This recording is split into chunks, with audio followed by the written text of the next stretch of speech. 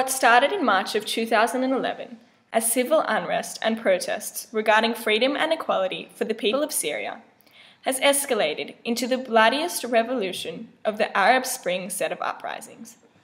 Syria's armed forces have waged an all-out offensive on the people of Syria who have contested the Assad regime, and a total of between 8,000 and 11,000 people have been killed, with a total of 35,000 wounded.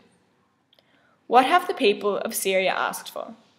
The basic human rights and civil liberties which would allow them to demolish the Assad regime's autocratic rule over the country. The dictatorship has spread propaganda, labeling the freedom fighters as terrorists who wish to destabilize the country. A recent attempt by the United Nations to broker a peace agreement between the opposition rebels and the Assad government has failed, and the international community is in limbo as to whether or not to support the rebel alliance aiding in the downfall of the Assad regime. Each day, hundreds of Syrian civilians are killed, simply for fighting for their freedom.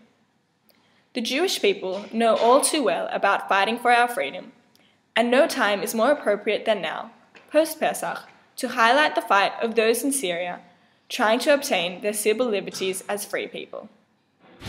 This has been another Israel Keshe production. Thanks for watching.